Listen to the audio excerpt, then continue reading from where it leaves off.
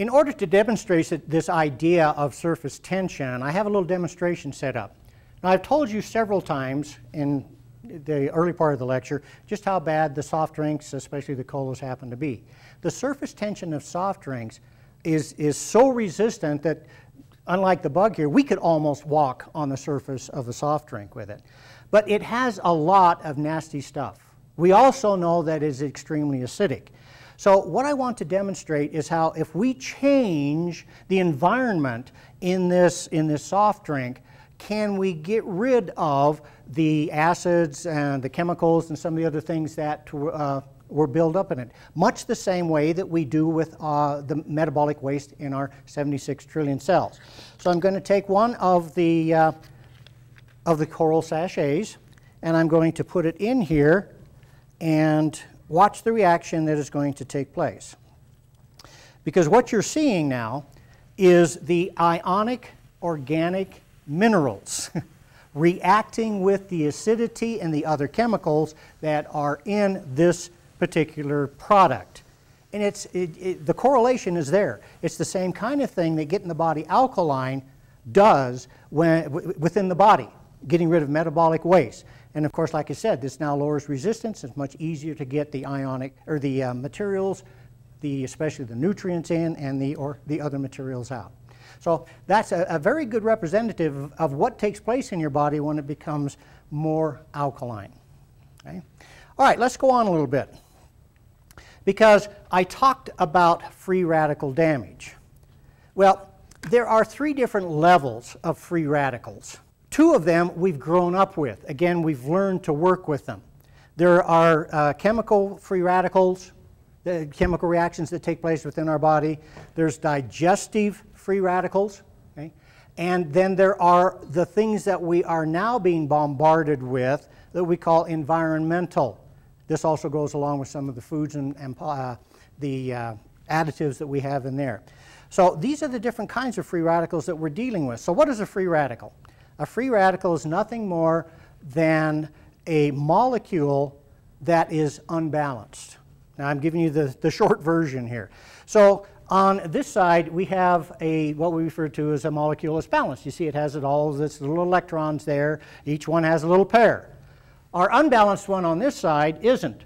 Now in a stronger molecule it's going to try to steal an electron from this particular one to make itself balanced. Very much like this. So as it steals this electron, okay, one side is now going to become balanced, but now the other side is imbalanced and it has to go looking for an electron. This is almost like a small atomic explosion taking place within the cells of the body. Okay? Very detrimental. Now, what happens is that in the bloodstream, we can see this. On the left side over here, again, we have a nice picture of alkaline blood, all nice, pretty little erythrocytes there. But when we have free radical damage taking place, in other words, we're stealing those electrons, it happens within the membrane, and I said it's just like little atomic explosions. It blows holes in the membrane of the cell.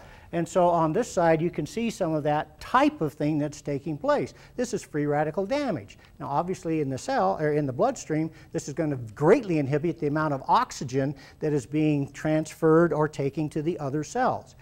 But blood cells don't have a nucleus. I mean, this is not good. But blood cells don't have a nucleus. The rest of your body's cells do. Now, this happens to be a skin cell, and you've all seen this in biology at one time or another. You see that this is a cell that is actually replicating, dividing. And you see how the chromosomes are being pulled apart. Well, at this particular stage, they're extremely vulnerable because we're hunting for free electrons. Chromosomes have a lot of electrons to steal.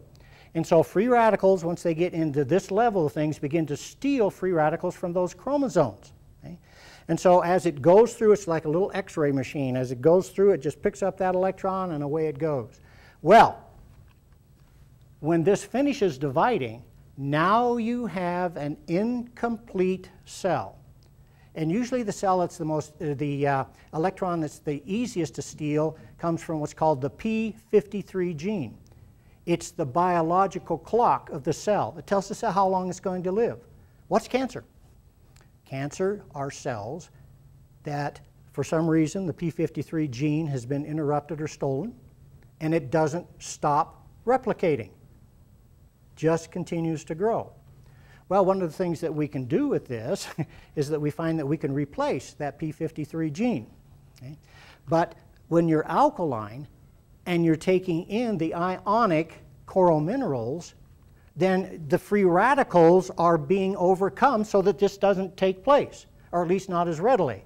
They say that you face this type of condition about 10,000 times a week. So your body's immune system better be strong, and you better have a whole reservoir of antioxidants to fight this type of thing that takes place. So when you give antioxidants, what happens? Well, it really fights these free radicals in three ways. First of all, the antioxidants can actually set up a physical barrier so that the free radicals can't get to the surface or the membranes or the chromosomes within the cell. It actually blocks them from getting there.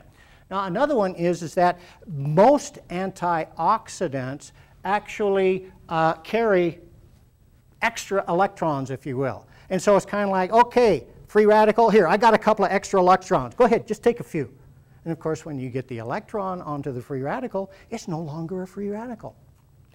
The third thing that's interesting is, again, antioxidants, once the membranes or whatever are destroyed, can donate electrons and repairing material to those cells. So these are the three ways that antioxidants work. Now, as I said earlier, this is a reminder. Placing a sachet of ionic coral minerals into pure water, and I prefer distilled or reverse osmosis water, that's where you get the best benefit, releases billions, we think there's even trillions of free radical fighting antioxidants available for your body to use, building up a nice reservoir to fight those free radical damage problems. Okay? So, I just ran across this, and I didn't have a great place to put it, so I think this is an interesting place for it to come. Because Herman O'Hara, who actually wrote the book, Acid and Alkaline, a very informative book, simply says this, okay? For every 100 milligrams of calcium in 100 milliliters of blood, there are 60 milligrams in crystal form. That means inorganic. And we do need that. We don't want everything ionic. And there are 40 milligrams of ionic organic in there. But here's where the real rub comes.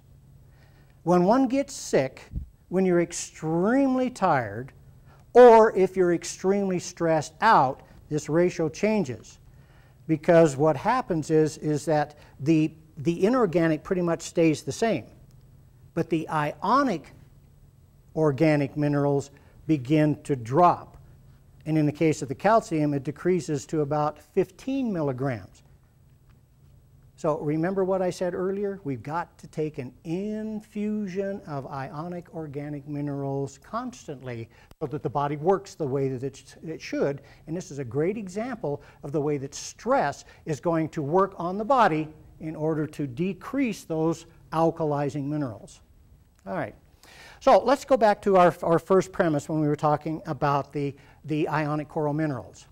We like to put them into three forms. Again, the powdered form, the sachet form, and then we have the powder that goes into the capsules.